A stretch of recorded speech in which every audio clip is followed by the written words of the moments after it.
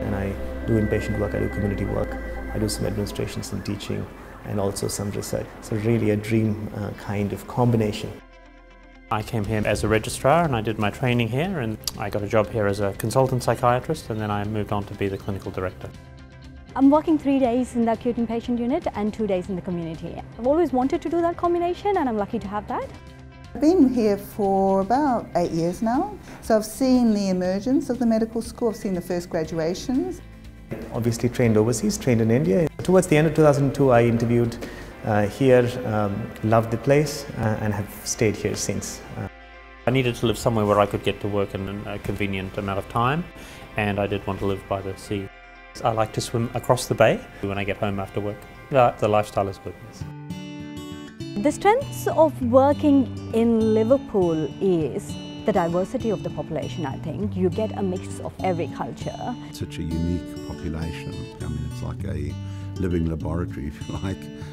Especially with psychiatry, I think that's very, very important. Culturally and linguistically, that's reflected in our patient base, and it's also reflected in the staff that we have working here from all over the world. Over the next few years, the population between Liverpool and Campbelltown, that's really going to expand quite significantly.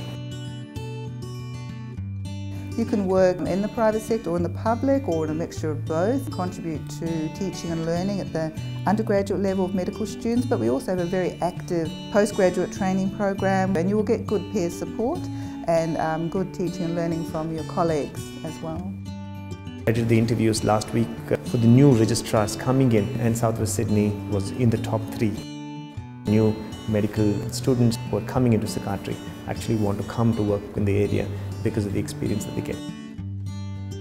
Still that excitement, that sense that you're really making a contribution and you've got an opportunity to really develop things and grow things and to really feel you're making a difference.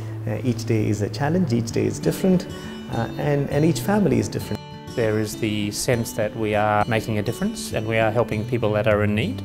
The people I see in the community are doing well post-discharge from the hospital, and that's the satisfaction of working in the community. And all of us are very passionate in trying to do the best for the young people and families that we see.